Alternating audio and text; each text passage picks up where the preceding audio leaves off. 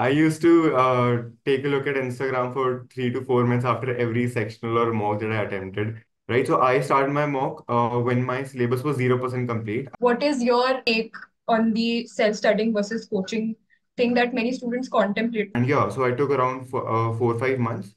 Now I would have preferred to start it earlier.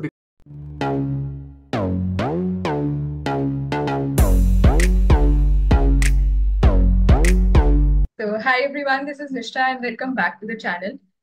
In today's video, we are going to learn the A to Z of CAT preparation, which I'm sure most of you will be targeting this year for your MBA plans. And for that, I have my friend Siddhant. He is a recent graduate of Shahid Sukhdev College of Business Studies, and he scored an astounding 99.99 percentile in CAT 2023.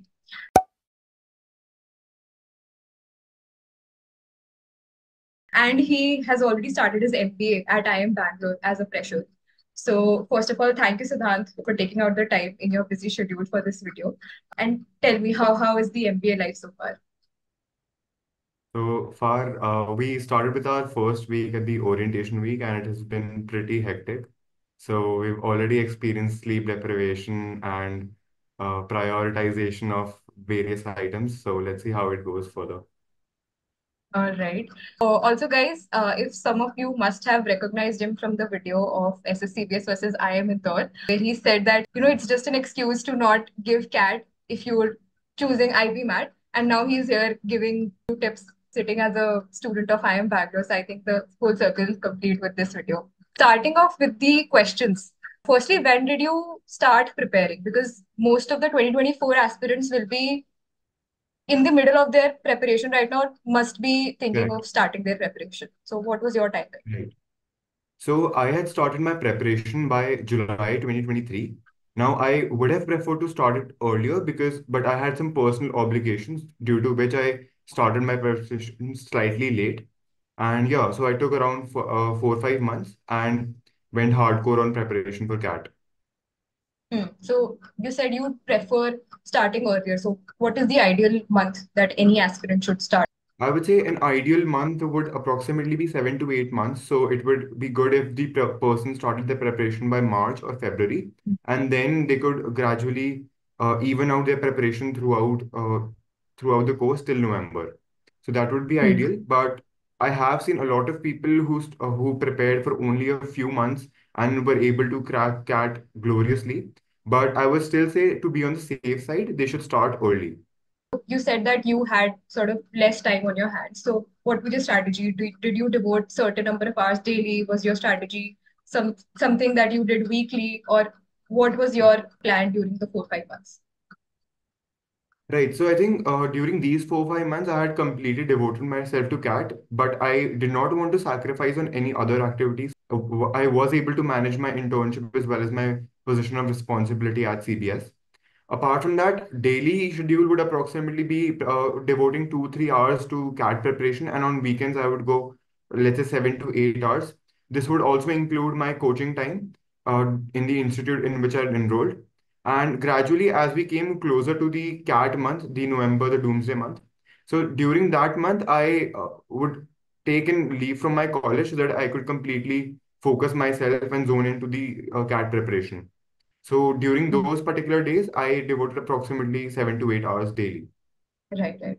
And as you said, ki, from the very beginning of your preparation, your weekends would go to your coaching time as well. So, what is your take on the self-studying versus coaching thing that many students contemplate? Because there are many free resources available as well. And many students do not find coaching that helpful in their preparation. So firstly, I am a firm believer that a person can crack CAT by studying themselves as well. So self-preparation is more than sufficient. In fact, even if you take coaching, 80 to 70% of your entire CAT result is going to depend on your self-studying, right? So apart from that, the coaching institutes are also quite expensive nowadays. So I would firmly suggest that if people want to be economical in their CAT preparation, they can go ahead with self studying, but they must make sure that they have the consistency and the determination to make sure that they're going to stay firmly on their CAT motivation, and it's not going to be like sometimes they're going to get bored, sometimes they're going to get motivated. It shouldn't be like that. right? So they must ensure that they're going to prepare properly. So that's the reason that, apart from that, I took my coaching institute because I felt I'll be meeting more and more people over there, and that was also slightly helpful. So yeah. Right, right. Uh, and also, Siddhant, as you said, motivation keeps on wavering throughout the course of your preparation. So, what can one do to keep themselves motivated throughout these, I think, 5 to 6 months? Right. So one of the prime reasons that I felt I was able to crack CAT was because I knew that I enjoyed solving these questions, right? If somebody gave me a quants question, I would get right to it to solve it, right? I enjoyed the process.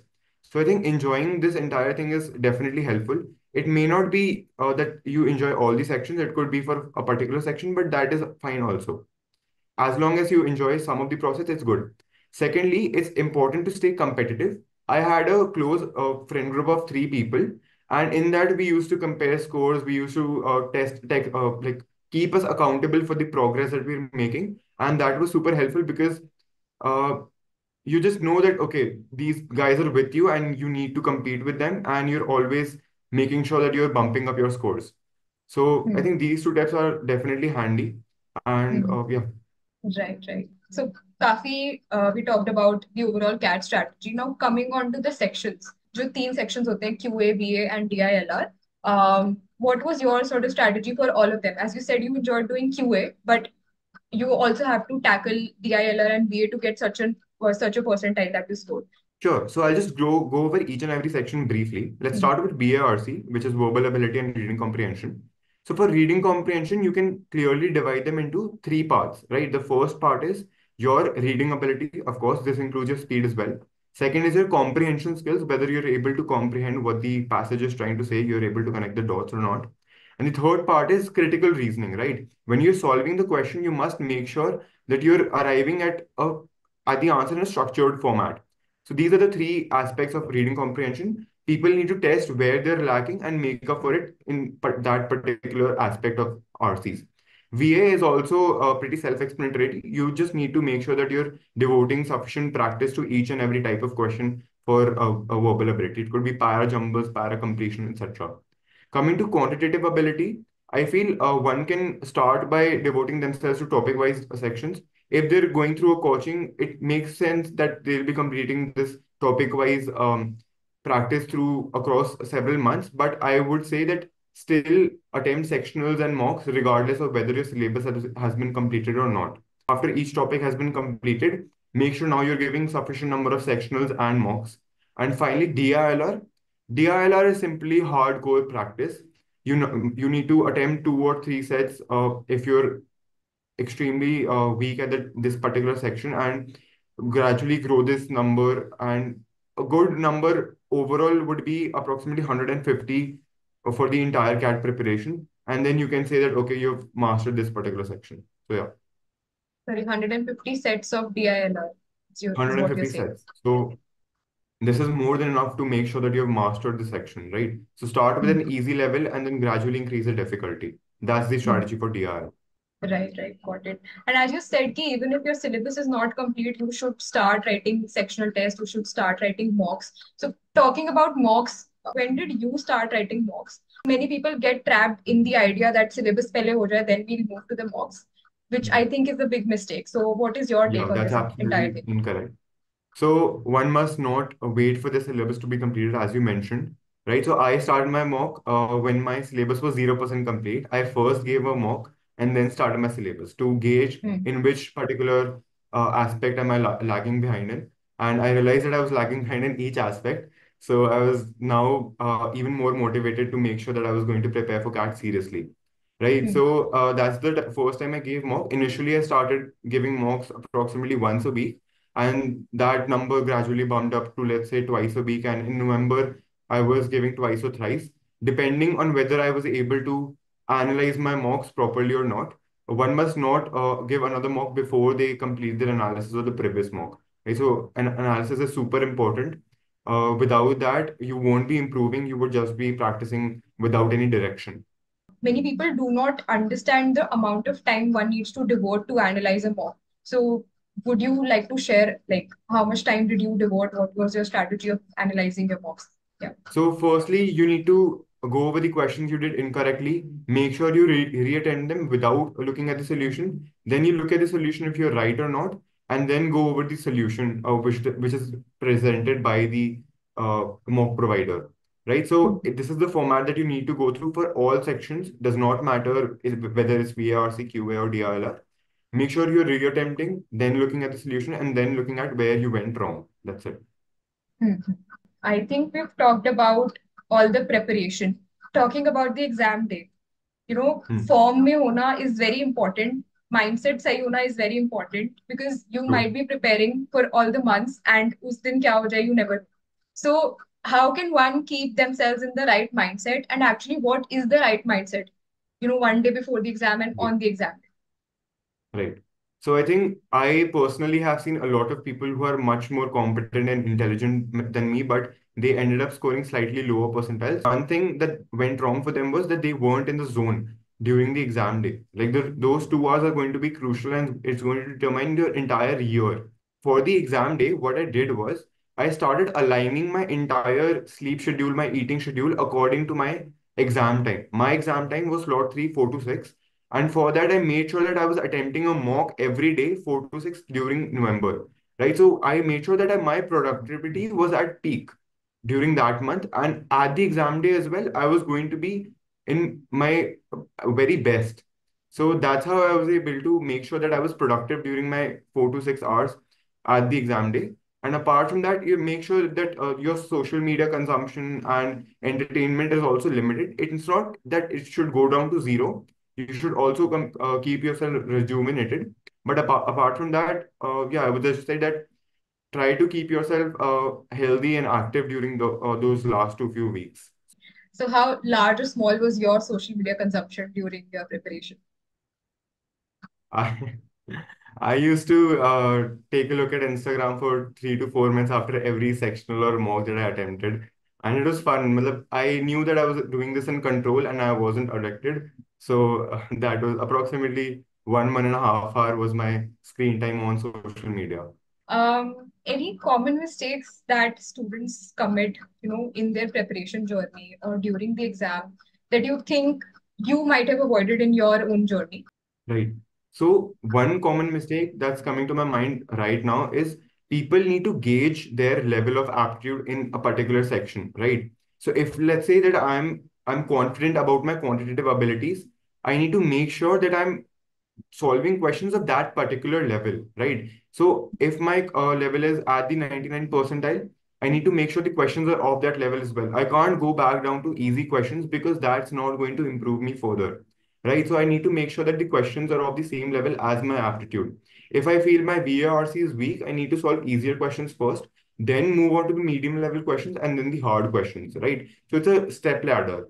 And we must not go back, even if we feel that, okay, if I'm not able to solve the hard questions, I'll go back to the medium questions. If I'm able to solve it, then I'll move back again.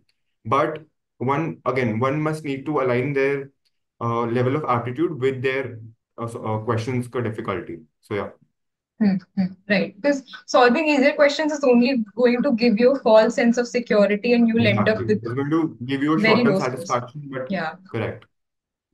Right, right. ठीक है.